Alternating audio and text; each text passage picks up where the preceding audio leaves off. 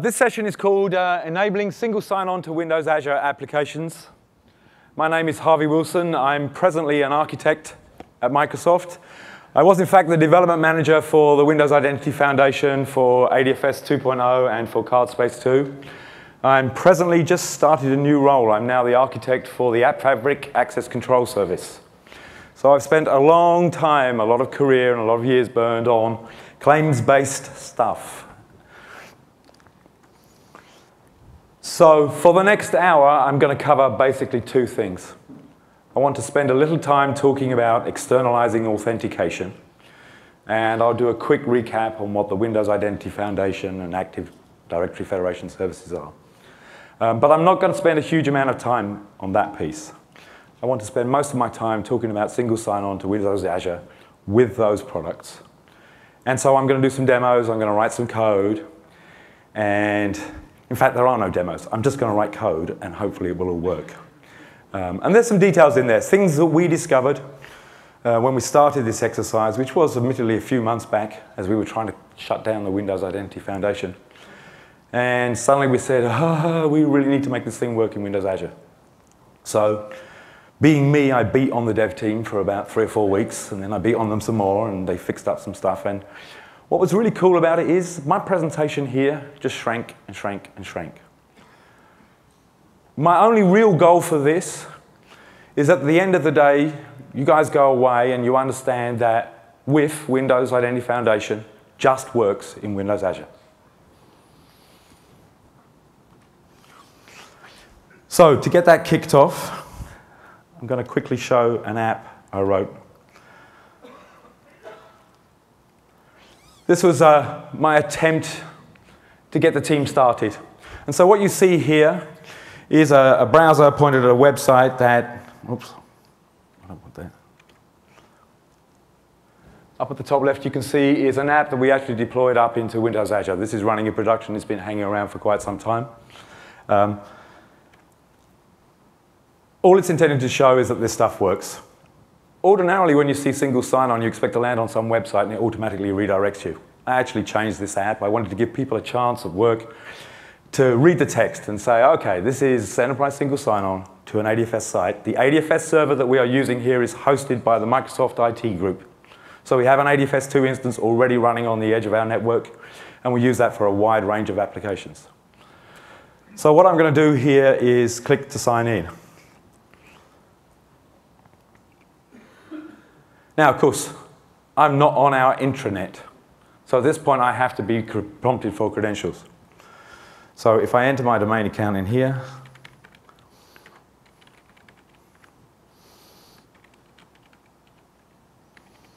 if I can remember my password,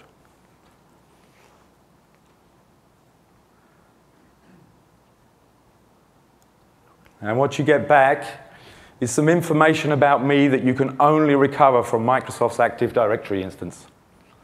So my name, obviously, my photograph. At Microsoft, we all store our pictures inside AD, and that's how we get the pictures to appear when I get email from different people. And you can go and set your own crazy character. So the point about this app is this is an app that could have been an app that you deployed and built on your intranet that you then took and pushed out into Azure. And you still want your employees to be able to access it using their AD authentication.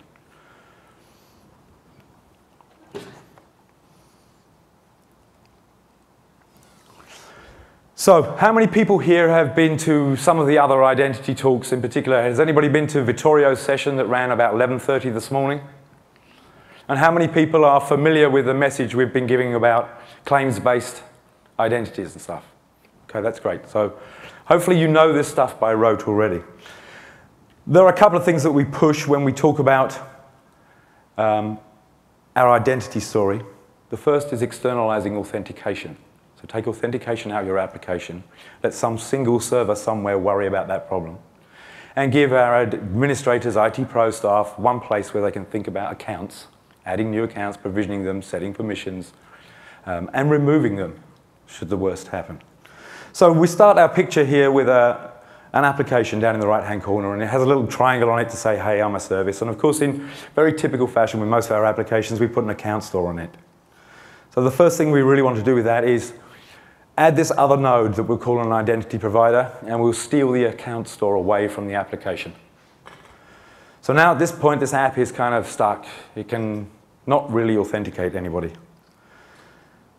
So the way that it's going to learn about users and understand them is that we'll establish a trust to the identity provider. And that trust is basically a cryptographic arrangement. It says that if I get some blob of data about a user signed with this key, then I'll believe it's true. And I'll make some claims from that stuff, and then I'll do my normal app thing. And so the way this mechanism works, as in all systems, there's usually a client. In the identity work that we do, that client can be a browser, and that's what I'm largely going to show today. It could be a more active client. If anybody's familiar with Windows Card Space, that's an example of another authentication client that would work for a rich application rather than a browser situation. So what happens is the user logs on to this identity provider, and the identity provider does the authentication thing. So it can take a username, password, or an X509 certificate, or a Kerberos ticket, and so on. And it authenticates the user and says, hey, you really exist in the account store. Now what I'm going to do, now I know you're visiting this relying party, I'm going to collect together some data about you. And I'm going to transform that, perhaps, and I'm going to call all that data claims. And when I'm done with that stuff, I'm going to send it back to you. Now, the claims, of course, have to be packaged security, and this is where you see a security token. So just think about a security token as a packaging of claims. They come in lots of different forms.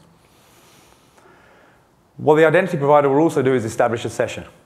So in the case of the web, the identity provider here usually sends back an HTTP cookie. And what that will mean is if I go to a different relying party and I'm redirected and bounced back to my identity provider, that cookie will already be there. I won't need to re-authenticate. I won't need to re-enter my password. It will then generate a new set of claims for the new target application, and I'll be bounced back.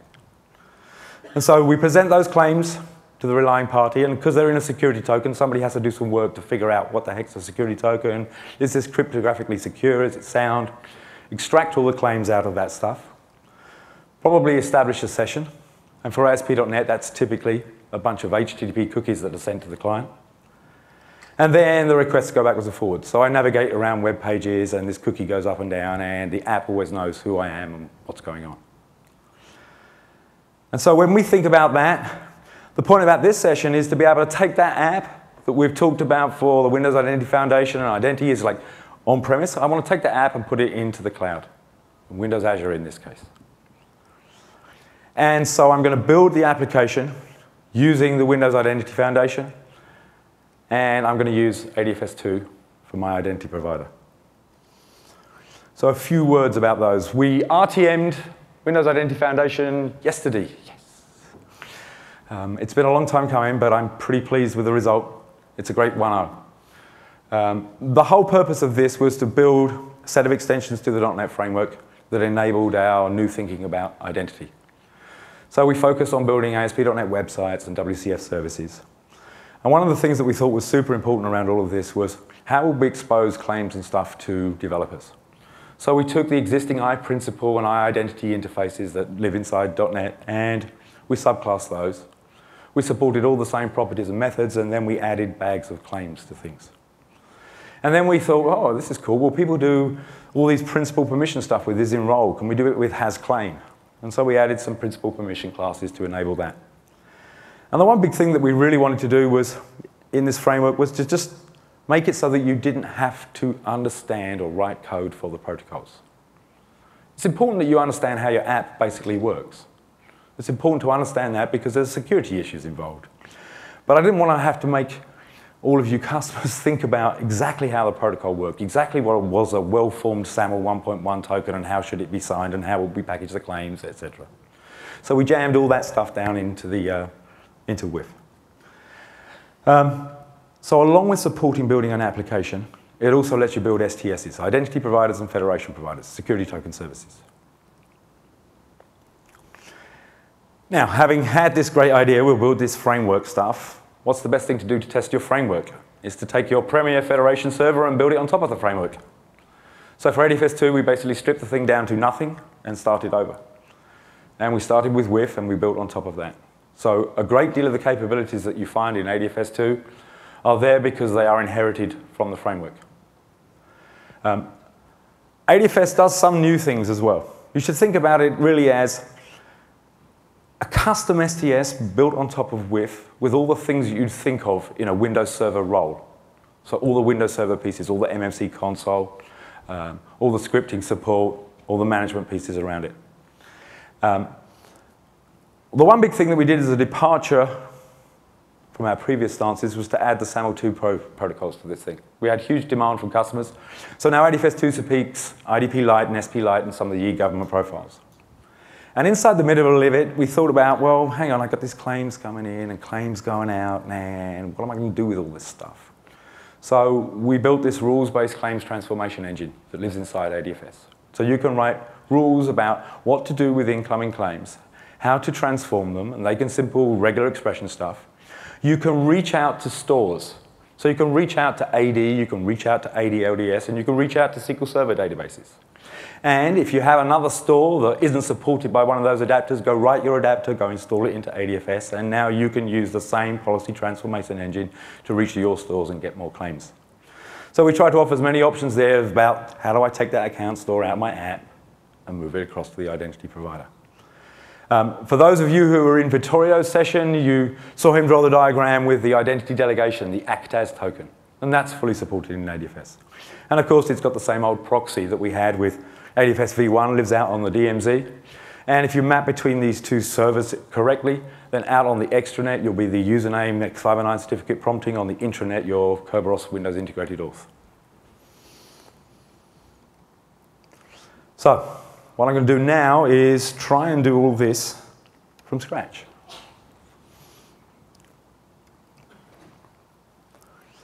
So here's my blank copy of Visual Studio. So let's set about creating a new project. And of course, what I'd like to do here is create a new Windows Azure project. So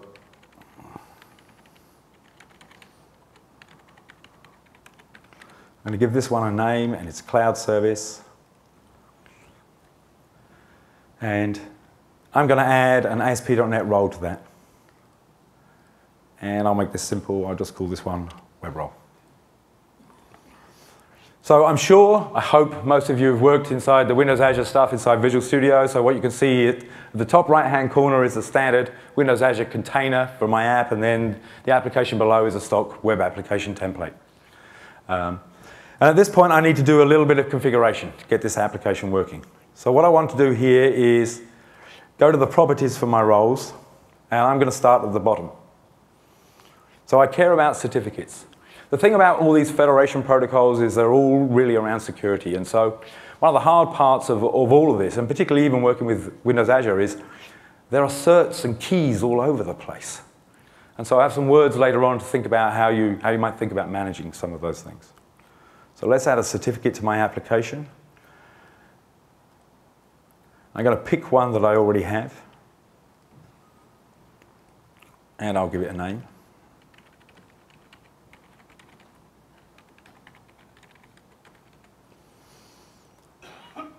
I don't care about local storage, I do care about endpoints. I don't want HTTP, I want to be HTTPS. If you're doing any web-based SSO stuff, then things are bouncing around in the browser and they're carried in HTTP messages. You really want those to be secure. If I can get your token and play it again, I am you. It's all over. So you have to be turning on SSL for this stuff. And I'll use my certificate that I picked earlier. I don't have any environment. I have to configure this thing to run full trust. I'll mention this again later. The Windows Identity Foundation is kind of late to the game. We're not part of the VM image for Windows Azure. We are therefore not part of the .NET framework. We're not in the global assembly cache. We do not have full trust. So you cannot use us in a partial trust model. So your Windows Azure app here has to run as full trust. And that will do for my configuration here. Okay. So we're in reasonable shape. Now I'd like to take this app and I'd like to join it to my ADFS server. So to do that, I'm going to add a reference to an STS.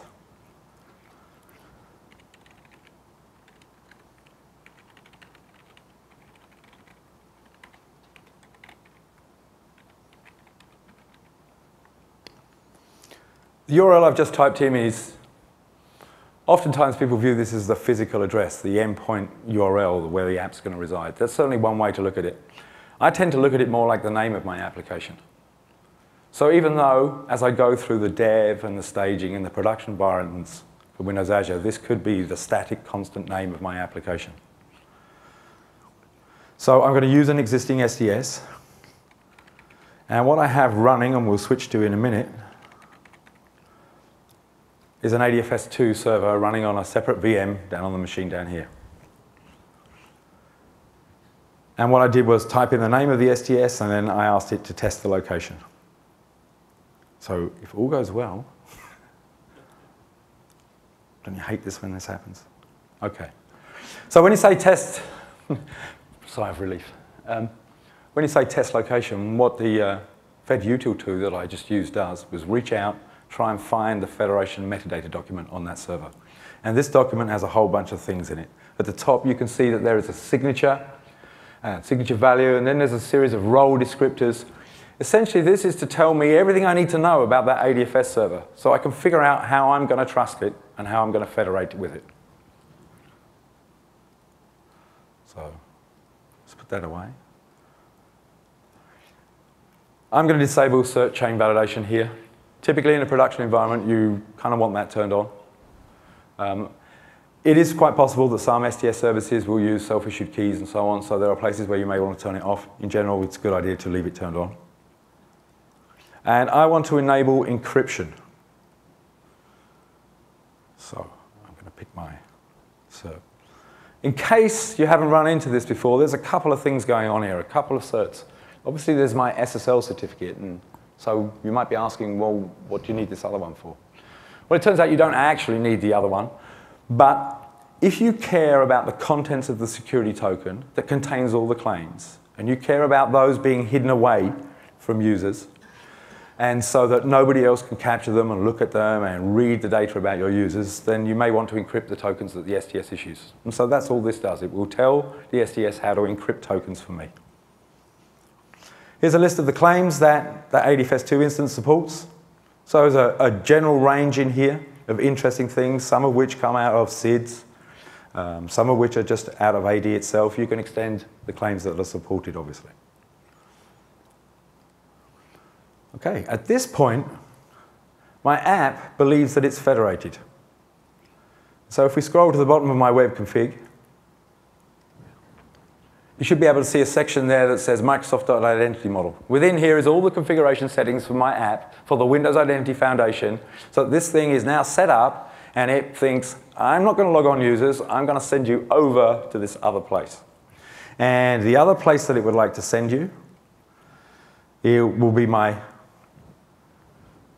ADFS server. Okay.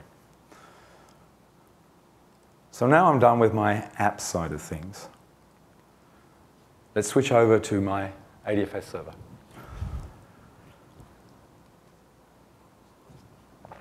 This is a pretty recent build of ADFS2. How many people have got the ADFS2 Beta 2 release and played with it? Okay, a few people. So this is the management console, the MMC snapping for ADFS2. And it's running on another VM, which happens to be a domain controller as well.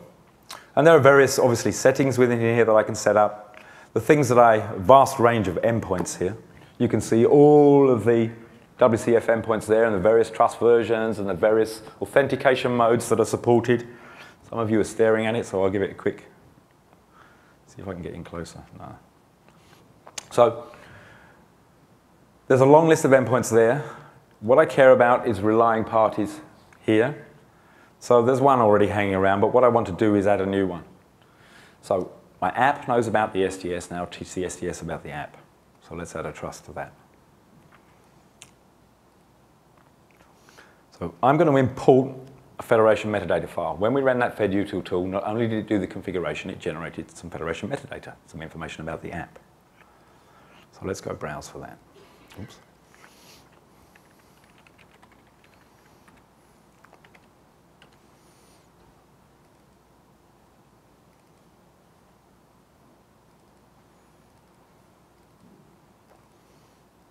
My federation metadata document. So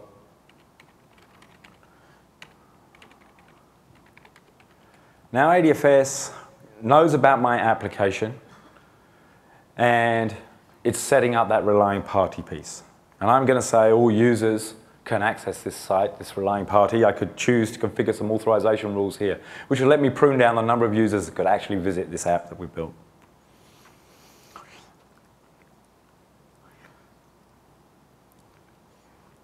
And the first thing it lets me do is edit some rules. These are the rules whereby I decide what data comes out of AD and gets packed in a claim and packed in a security token and shipped out. So let's add some rules here for our application. I want to send some LDAP attributes as claims. I could send a range of things here. There's group membership, transforming incoming claims, pass-through. This is a simple editor over the policy language that we built. You can, of course, get down to the policy language itself and go to an advanced mode and type in whatever you would like. I would like to use Active Directory. And I'm going to pull out my display name. And I'm going to send that as the claim type name. I would like to pull out my email address and send that as email address.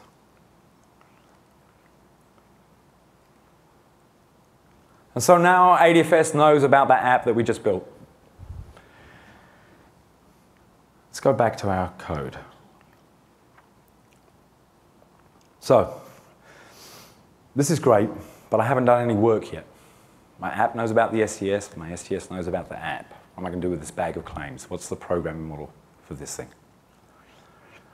So what I'd like to do here is add some stuff to our page so I can display some of the claims.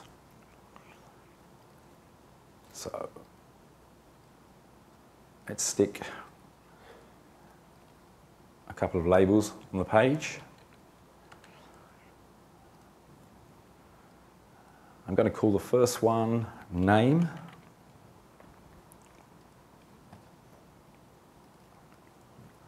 I'm going to call the second one email. Then I'm going to go into the code for the page and use some of the programming model for WIF to try and extract the claims and display them on the page. So if I have an iClaims principal,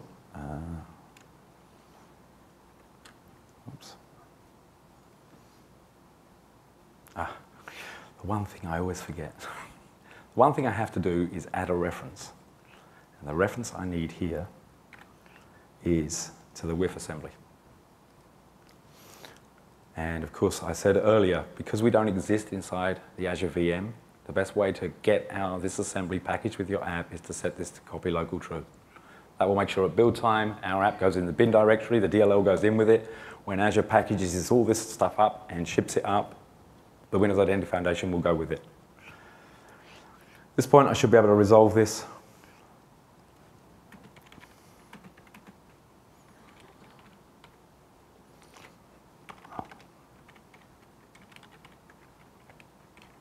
So I can just use the user object on the page. That will get me the principal object.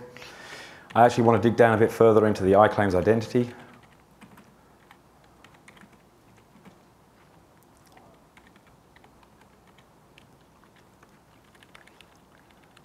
I have to do one of the costs of subclassing the iPrincipal and the iIdentity interfaces is that you get trapped a little bit in some of the downcasting. As we go forward in future releases, we'll find ways of actually integrating much deeper with the framework so that we can avoid some of these problems. So that's that name label. I'm just going to pick up the name from the iIdentity.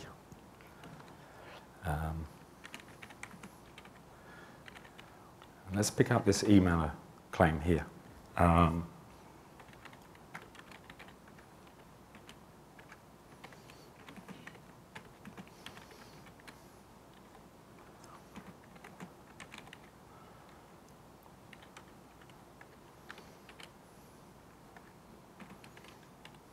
Okay, so what I've asked for here is the first to the bottom of the screen, ICI.claims, which is a collection of claims for the user's identity. I want the first one that matches claim type email.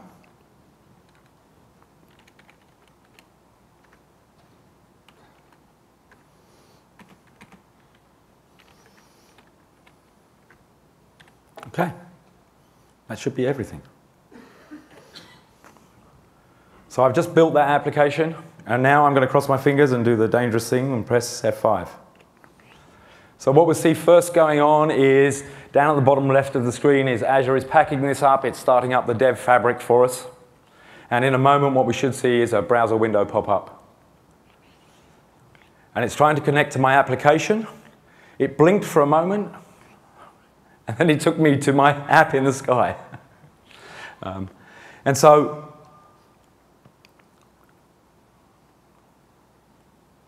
that's how quick and simple it is to get this application up and running. I want to go and change that. What happened there is that it redirected to my app in Azure. I apologize for that. It should have redirected us to our page. I'm going to show it again later and we'll make that work. But literally, what I tried to show you there was beginning to end. A whole bunch of steps, create the application, federate it from the application side, and then join it to ADFS and set this thing up.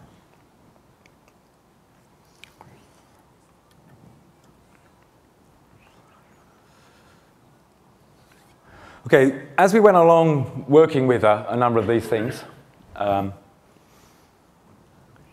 there were a series of things that we discovered about working with Windows Identity Foundation in Azure. There was some basic stuff, and there's some stuff to do with web farm session management and caching and transforms, and some thoughts that we have about dev and staging and production that we should talk about. When we did session management, we were obviously trying to write this idea that you would arrive with a token full of claims, and we would pack them in a bag and we'd send them down to the client. And we'd already seen a model for that, which was WCF-based. And WCF uses a thing called secure conversation. And we kind of created a model using HTTP cookies. Very recently, we took both those models and collapsed them together. Everything to do with sessions is managed as a session security token. And this is a logical session. It contains basically the principal, the identities, and the claims. And sometimes a thing called the bootstrap token. The bootstrap token is the thing you'll need if you ever do act as. When I first arrive at a website, I have this full SAML token. WIF takes that, makes a bunch of claims. The claims themselves are good enough. If later in my app I want to act as the user, I will need that bootstrap token to talk to the STS, to turn it into a delegation token, to talk to the backend service. By default, we turn that thing off. Now, confusingly, when we come to session management, we have cookie mode and session mode. They both mean slightly different things. Cookie mode means that when I build this session object with all the data in, I'm going to send it all the way back down to the client. And it's going to keep coming back on every request. That makes my server stateless. And that's pretty important if you're running inside a farm. Who knows where that user is going to hit when they come back? The cookie mode will always work in a web farm. And it usually is best per performance because you don't have the I/O back to the database. It's the one that we recommend. It's turned on by default for ASP.NET mode. You have to tweak some WCF bindings to get that one into cookie mode. WCF defaults to session mode.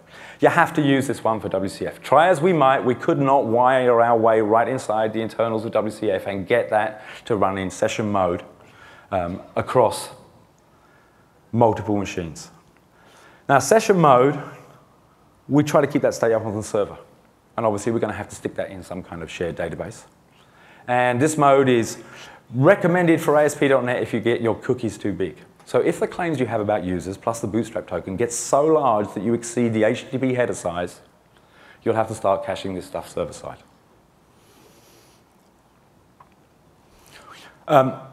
We don't, in the product, provide a cache that goes to a database. We do actually have a bunch of samples to do this. There's an abstract class that implements a security token cache. The default one in the product is the MRU security token cache. And that one really isn't going to work for you when you're running a web farm. And as we all know, Azure makes web farms incredibly simple. That thing is in memory. So to do a new session mode cache, you'll need to write a new implementation. There's a particular class, which is the key. It tells you what's going on. It tells you the context, which is the session ID, the key generation, and an endpoint ID. And the session token is always a session security token. And on that cache, there's a pointer to an owner object. And the owner object is the thing called the token handler, the thing that looks after that type of token. And you're going to need that one because what you're going to get is a CLR object, and you need to turn it into a bunch of bytes if you ever want to stick it in a database. Now, the other thing that we do is when you're running in cookie mode, all of this data needs to be protected. And so there are a series of session transforms that are used to protect that cookie data. And once again, this was kind of a late lesson. The defaults for WIF are compressing the token and using DP API for protection. This is all great and fine on a single machine, but DP API is not going to work for you in a web farm. So there's a couple of alternatives you can use. And one of those is the RSA protection. And for that, you can steal your SSL certificate for your application or that encryption certificate that I configured earlier. Or we have a sample for ASP.NET which uses machine key. Has anybody used the machine key thing? Machine key thing is a blob of bytes sitting inside your web config file. And you could configure that through IIS. And we take that blob of bytes and we use that as an AES encryption tree. The cool thing about that is it's all in web config. So when you build this package that contains web config and you throw it onto all these machines, they all got the same key. Makes it incredibly simple. You can set up these things through web config or programmatically. Web config has some limitations, and so you'll probably have to subclass the session security token handler to get this to work, or you can do it programmatically. And of course, all this stuff works for on-premise as well. So if you're deploying in a web farm on-premise, you'll need to use some of these same techniques.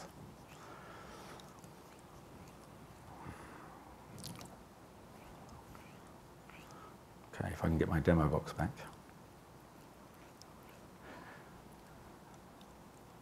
Now I'm going to cheat. Because my last app didn't quite work. I'm going to open the one I did earlier. So, what I did to change some of this configuration was I added a global ASAX class to my app. And when the application starts here, one of the things that WIF will do is provide a static class where you can hook up some events. So I picked up an event that said, oh, the service configuration has been loaded. And I wired that to an event handler.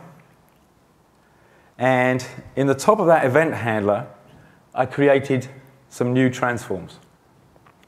So I picked up the deflate one, which is part of WIF, and then I picked up an RSA cookie transform. And that one I pulled here, you can see, pull it from the service configuration service certificate. That's a piece of WIF configuration, that's the encryption certificate I pulled. Now I can take the data that is going down in the cookie token, I can compress it, and I can protect it with an RSA key. And then in the next few lines of code, I rebuild the session security token handler. And so I use those transforms, and I use a cache. And this particular cache is one that we wrote that backs to Azure table storage. And then I replaced the security token handler. There was one other thing that I had to do. Down in begin request, I found the session authentication module here, and I flipped it into session mode. So let me go and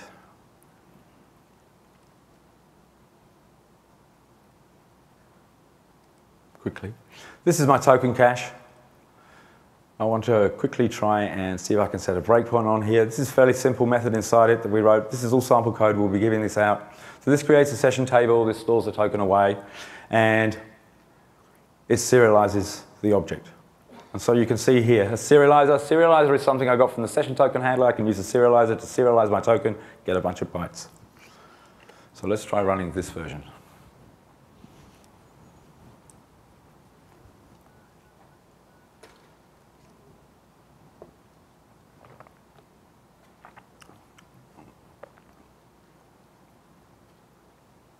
Okay, so now I'm at a breakpoint. I'm inside my cache here. We can see that the key is a security token cache, a bunch of endpoint IDs, a bunch of data, and there is a security token here, which is just a session security token. And so this code, if I ran from here, will go and store that blob of data, all that claims, out inside an Azure table. If I were to open up more tabs, this thing would go and fetch the token back from the database so that I can run this in a web farm.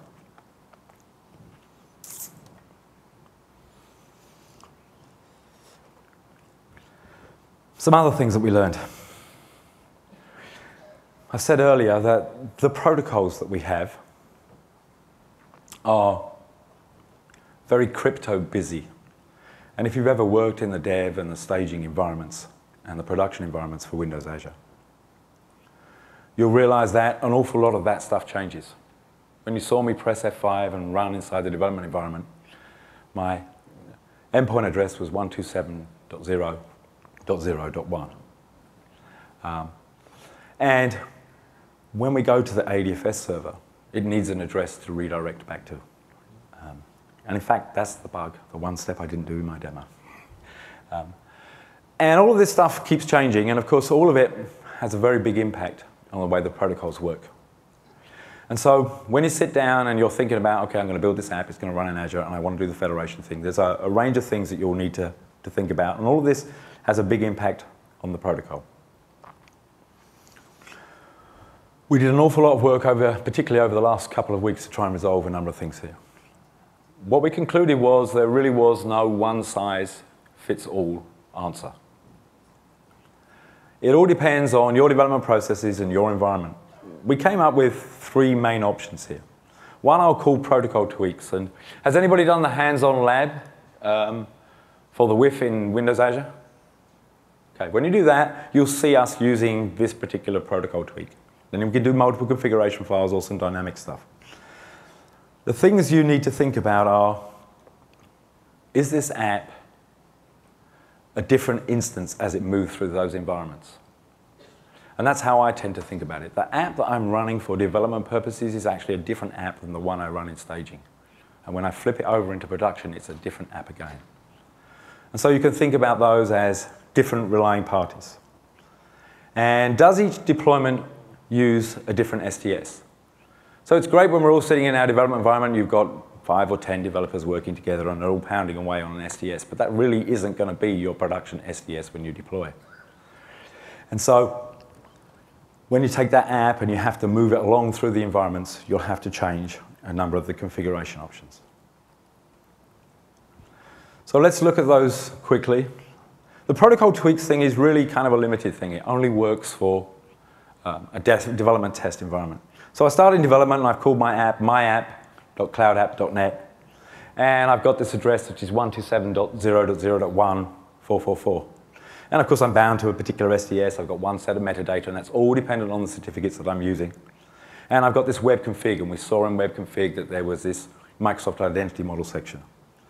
And of course there are a couple of configuration files for Windows Azure. Now as soon as I take that to staging, I'm pretty limited here.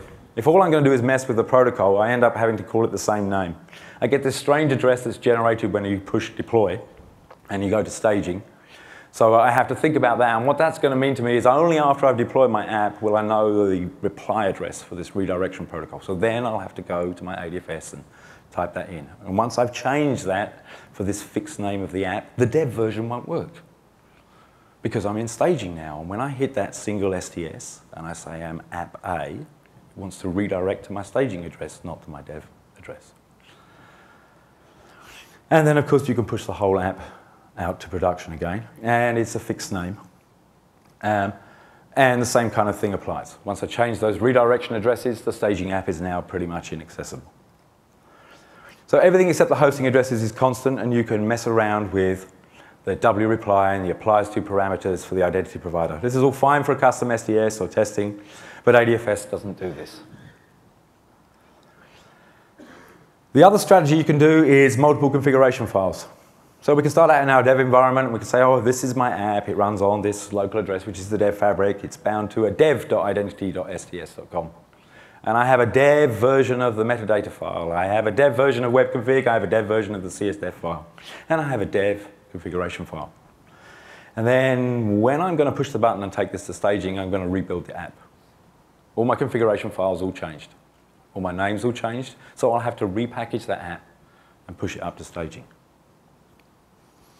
And then when I push to production, I'll have to do the same thing. I have to have copies of all these files. and I have to repackage the app. The one limitation that you get from this model, I mean, it depends on your environment. If it's best for you to manage separate files and you have a smart build system that can rebuild for a particular model, then you can suck in the different files. The one gotcha really is that package that went up to deploy to staging, and you know the little circle, and you press the circle and it switches the DNS names over, you can't do that anymore. Because you're going to need to rebuild for production to point at all your production systems. And so in this model, all of the configuration can change, but you can't do that fast piece of switching. And then the last one is the one that I like best, but can be a little tricky to get working for all cases. So in this one, I want to have everything different again. Now, the one thing that you'll notice that I've changed here is that in my web config file, I've just said there's one web config, and I've got this parenthetical dev behind it. And in staging, I'm going to stick with all the same files, and I'm going to add this dynamic metadata piece. And in my CSDef file, which is interestingly where most of the certificate information is stored, I'm going to have all the certs for all the environments. And then I'm going to try and dynamically switch this thing between configurations as we go along. And the goal here is basically to have all of the configuration changing and allow you to fast switch between staging and production environments or dev environments. But the one gotcha is you're going to have to deploy all the certificates. Because they're all in a single CSDef file, you're probably going to have to deploy your dev certificates, your staging certificates, and your final production certificates up as part of your subscription ID and service name as part of your account. There are a couple of ways to do the dynamic thing. You can do it inside configuration files, and I'm going to try to do that in a moment. You can, of course, do it programmatically.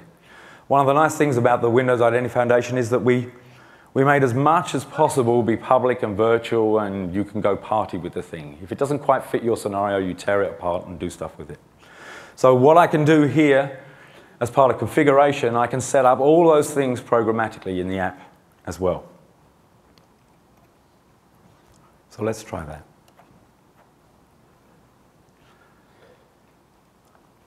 As a first step,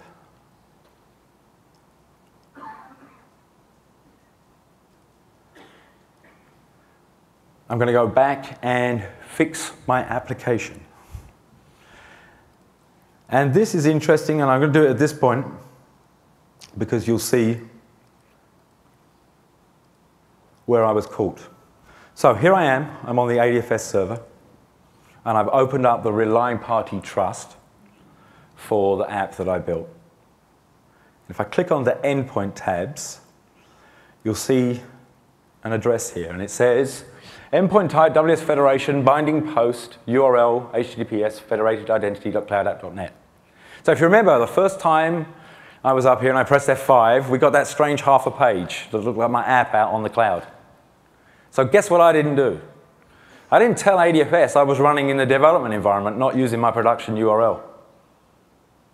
And so here you can see the endpoint. Now,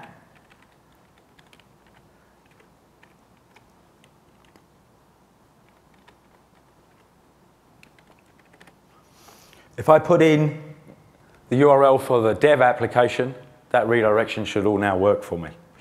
And this is the kind of stuff.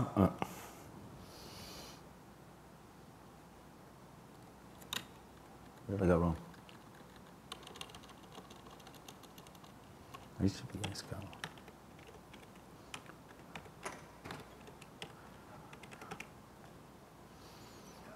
Okay. So this is the kind of complexity that I was trying to allude to, and how you must think and plan carefully ahead, and these are the working issues that you'll run into. And so, in general, my advice is think about each version of that application as a separate relying party. Think about each version having a trust to perhaps a different STS, and keep your models separate. Now, let's just press F5 to prove my point.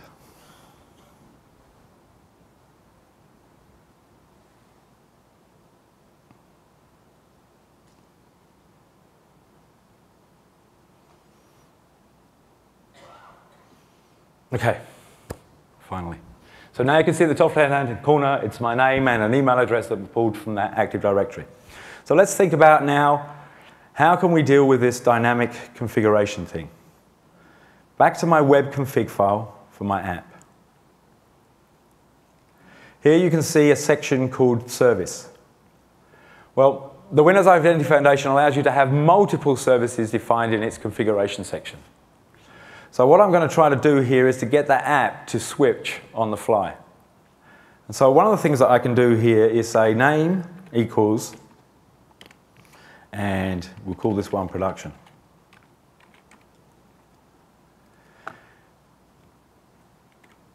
And now you could imagine, I'll do it quickly, I can add another STS reference. So I can refederate this app to a different STS.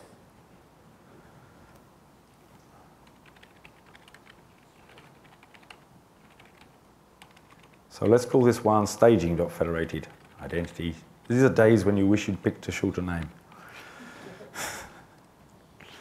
So I'm going to use an existing STS. Now I'm actually going to use the same STS.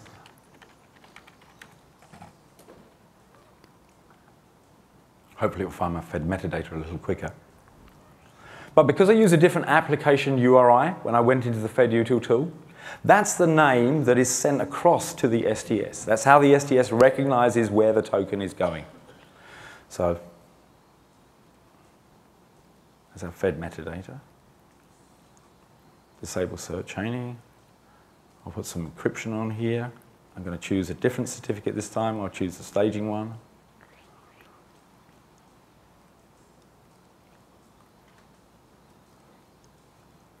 So what we should find here is my original name production app and another service section here. So fedUtil just adds a default service section. So what I'm going to do with this one, I'm going to give this one a name as well.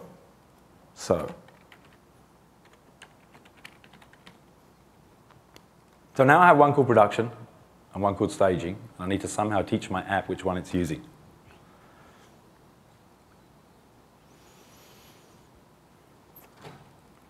So in the CSDef file for Windows Azure, you get to define your own configuration settings. So I'm going to create a setting here, which I'll call environment. Oops. And inside the CSCFG, now remember, when you build this package and you deploy it up to Azure, there's one file you get to change, one file outside the package. The one file outside the package is the CSCFG file. So in here,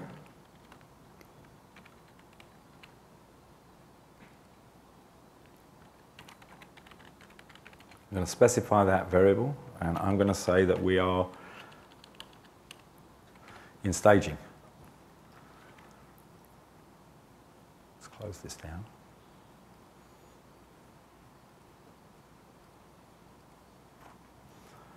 Okay, now I need a mechanism to let me switch between environments here. So I'll take my web role project here, and I'm going to add a component. I'll add my global application class. In the app start event, I'm going to say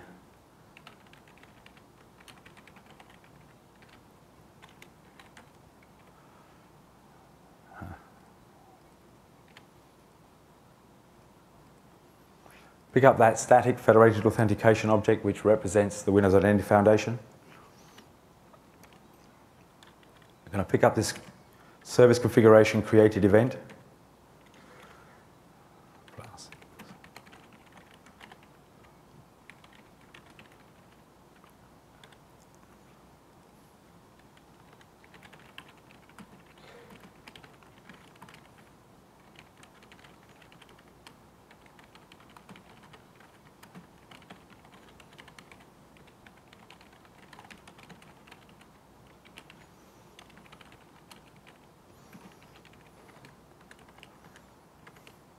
Let's resolve a couple of these.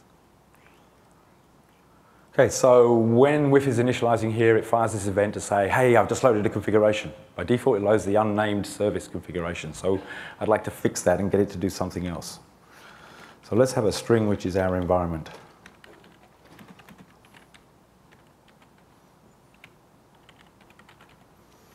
So this is part of the Windows Azure runtime services, this allows me to query the configuration settings, those environment variables that I effectively set in my CSCFG file.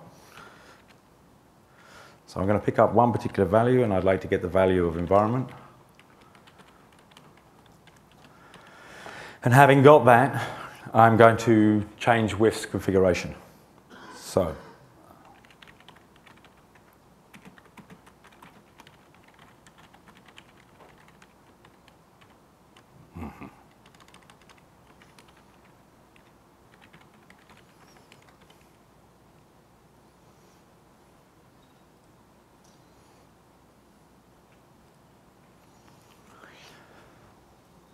So let's try running this app, and this time we'll see what we get. Remember, I set that environment variable in the CSDef file. I defined it there. I set it in the CFG file and said I would like to run in staging. I'm going to try and pick up this event and see what's happening.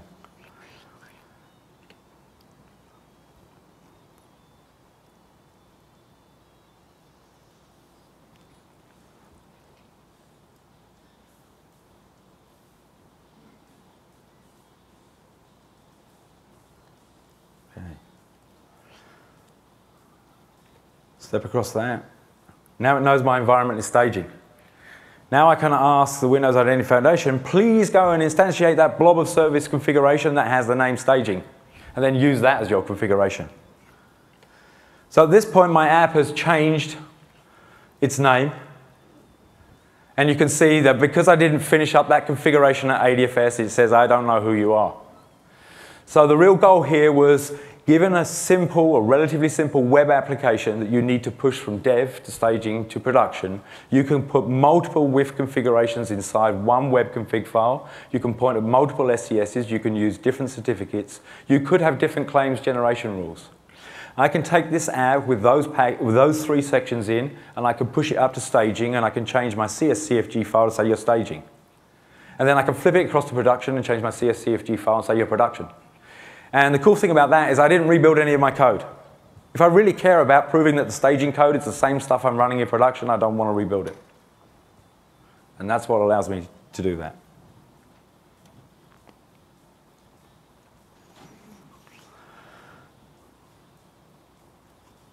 Okay, well, I spent most of this time talking about web single sign-on using WIF and ADFS 2.0. But of course, WIF and ADFS do WCF as well, and at one point I showed you that ADFS configuration dialog, and you saw all that myriad endpoints, which is part of the design of WCF. Every different authentication type, every different security model creates another endpoint. So ADFS 2 servers tend to have a lot of endpoints.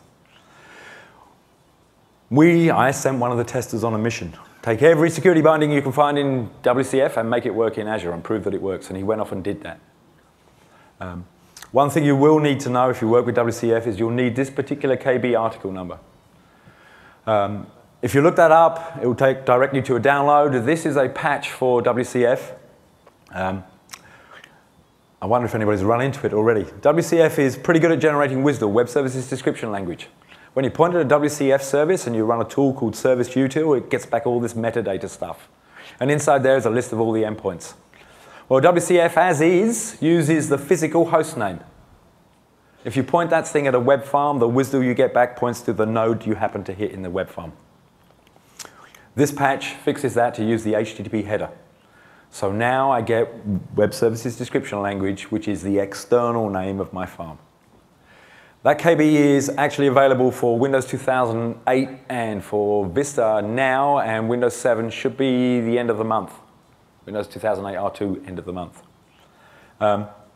Obviously, with WIF, you can build STSs, identity providers, federation providers. As Vittorio said, that's a non-trivial task. It makes it seem like it's simple with a few templates inside WIF and Visual Studio, but trust me, having built several STSs, it's a pretty complex task. What we did do is go and prove that all of that worked. And what we did was say, if I'm a federation provider or an identity provider and I know about a range of apps, I need to store that configuration information. And we managed to store that stuff in SQL Azure and in Azure Storage. And one thing to bear in mind, how many people have played with the certificate store as part of Windows Azure? Okay, there's a great temptation here. This stuff is all about certs. If I know about you, then I know your cert, so I can encrypt for you. And the temptation is to say, oh, okay, what I need to do is stick that in the cert store inside Windows Azure. That's probably not a good plan. These relationships, these trusts we form are fairly dynamic. And so, given that it's just the public part of your certificate, it's perfectly legitimate for me to stick that way in the database behind my STS. One of the guys wrote a very complex app. He ran a federation provider, an identity provider, a front-end service, a back-end service, all things running in Azure, all doing act as, and identity delegation between them all. And we didn't change any of the product code. This was all configuration-based stuff, and a few of the techniques that I've shown you. The real summary here is that WIF lets you externalize authentication. It also lets you externalize authorization. It lets you federate with identity providers and take your stuff out of your app, and it lets you program with claims. And ADFS opens up AD itself for federation. So it does a bunch of protocols, active and passive. It can do intranet and extranet, and it does smart claims generation. The real thing, as I said at the beginning here, despite my failure in a demo, was to show you that the programming model that I used for WIF here, absent those extra techniques that I warned you of, the things that you'll need specifically, is exactly the same as doing WIF on-premise. If you've already learned about WIF and you've already played around with it, the stuff to build an app to run in Windows Azure or to run on-premise is all the same. It all just works the same way. The tooling all works the same way. Then add on the techniques that I told you about to deal with the fact that Azure is a farm. Other identity sessions, most of these are now done. Justin is coming along after me to talk about REST security services with the access control service. Of course, I'd like you to fill out an eval. And there's some more on Channel 9. And there's a few minutes over, 3 minutes. I'm happy to take some questions. Certainly, the identity guys are out inside the Microsoft booth. They have a hands-on lab running there. I'd like to encourage you to go play with that. I will be out there all day tomorrow, so you can come and ask me questions. If you haven't seen this book, it's a preview, a guide to claims-based identity and access control. There's lots of copies of that. That's really worth grabbing a copy of to get a good sound overview of how all this claims-based stuff fits together. Thank you.